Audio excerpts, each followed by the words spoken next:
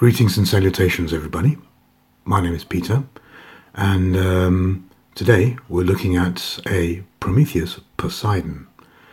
I have already done a review of the Prometheus Poseidon Special Edition, so you can find that under my videos.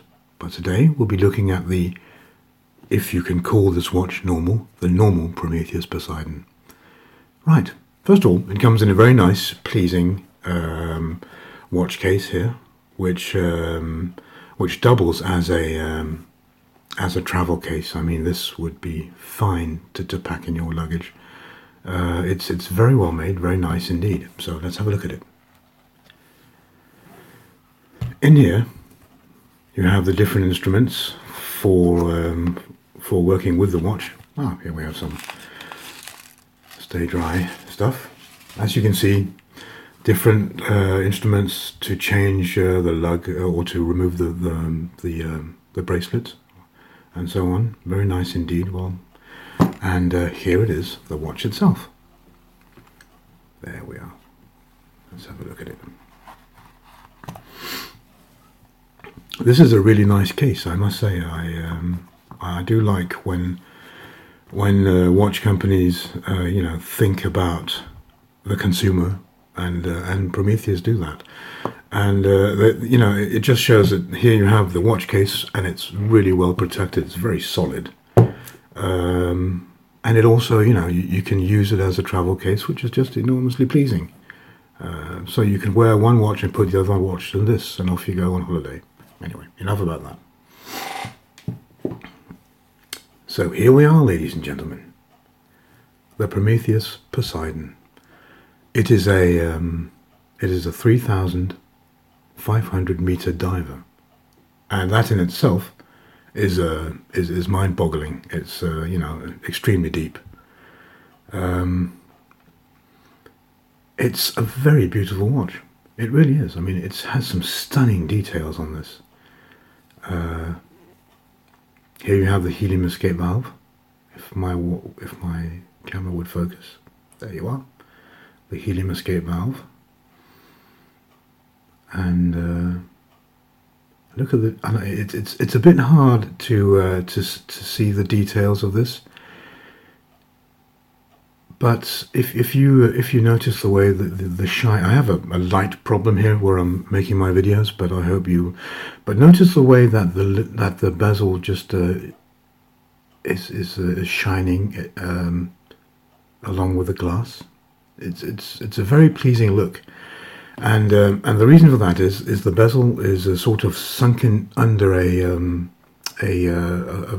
protective ceramic, see-through ceramic. What do you call it? Well, the bezel is ceramic, and underneath that you have the markings, and that just gives a stunning effect. Very nice indeed.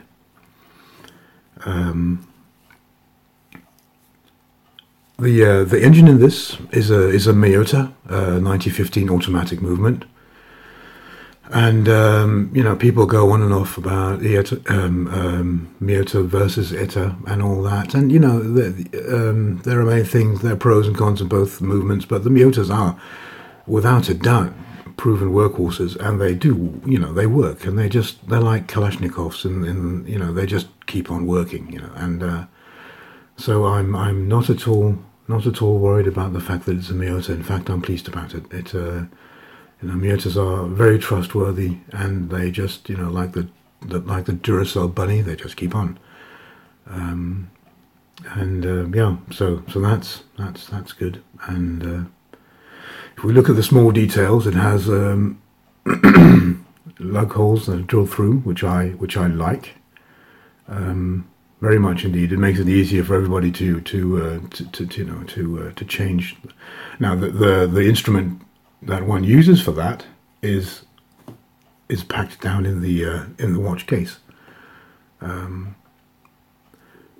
has a beautiful little flame here on the crown. Obviously, the flame is the mark of Prometheus. Prometheus being the god that actually gave fire to humans in ancient Greek mythology. and for that he was chained to a mountain, and every day vultures would come and eat his liver, which was apparently very, very painful. And but because he was a god, he would regenerate during the night, and then the next day the vultures would again come and eat his liver. That was Zeus's punishment for Prometheus, to give us humans the fire, the means to get out of the dark ages of the absolute earliest mankind. So that's why I have a flame there. Beautiful one. There it is. And let's have a look at the back of it. There we go. There we have. I haven't removed the plastic on this, but it's very easy to see a very beautiful Poseidon, king of the ocean, and its trifork. Very nice indeed, very well machined.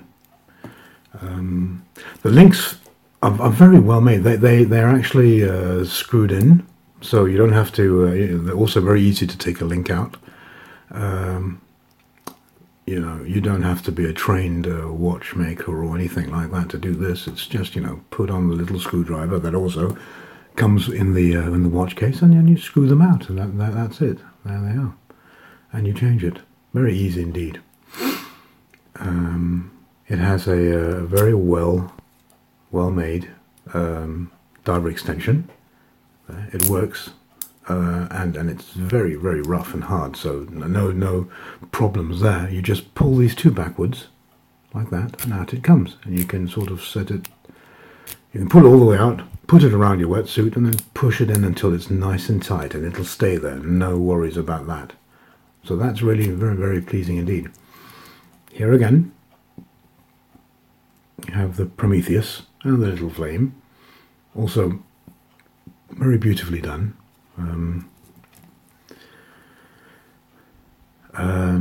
It has a very stunning effect. Now, it might not show up that well on video, but these the hour mark or the hour markers have a very stunning look to it. When you see, it's English not being my first language, I sometimes struggle to find words.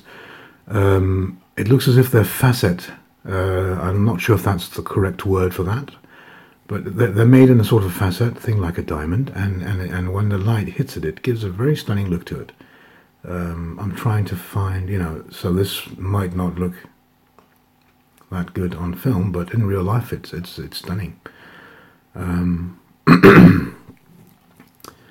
The case, very nice, very stunning, very rubbish, very nice and very tool-like in appearance, tool diver-like in appearance, which I like. It has a very, very nice weight. I can give you some stats on it if you'll hold on a second. The case diameter is 43 millimeters without the crown. The case height is 15.90 millimeters.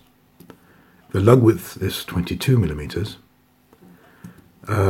It's water resistant, as I said, to 3,200 meters, or in other words, 350 ATMs.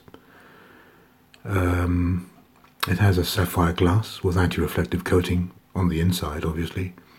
And please, somebody out there, don't write and say, "Oh, I wish it had anti-reflective coating on the outside," as you've done, because that would be silly. It would be scratched.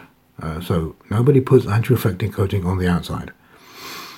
Yeah, and it comes with a 2-year warranty. So my overall impression of this watch is it's really stunning. It's a beautiful watch. To be quite honest, I like this watch a little bit better than the special edition watch. Everything just seems to be, it fits together better somehow. This is that's my humble opinion. I have a problem with that lamp there. I'm going to see if I can turn it away without destroying too much of the lighting. Oh, well, maybe I'll have to. So, it has when one, and that's the problem about films. When one handles a watch in real life, you can sort of feel the quality and enjoy with your fingers. Whereas one cannot do that on film when one is watching a YouTube show and tell or review. So you'll have to take my word for it when I say that this watch has a very nice feel to it. Everything feels very well made, and it's a very pleasing watch. It really is.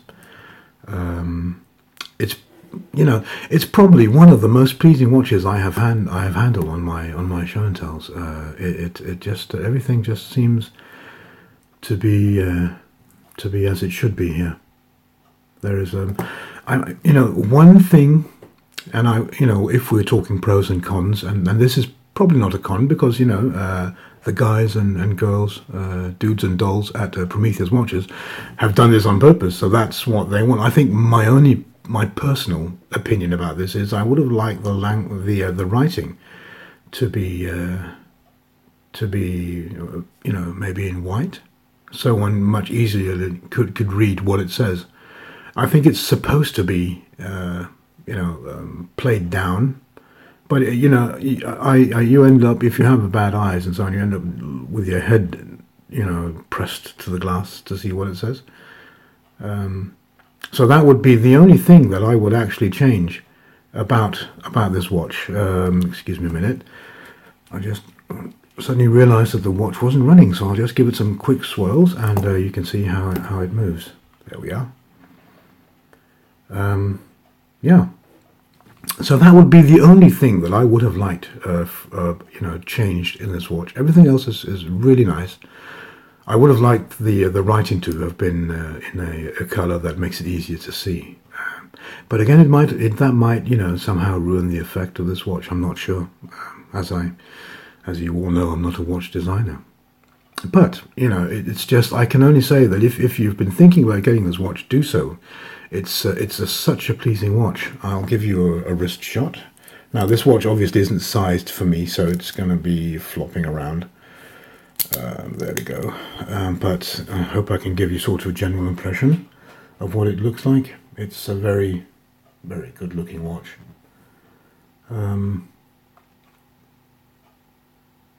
Yeah, from different angles.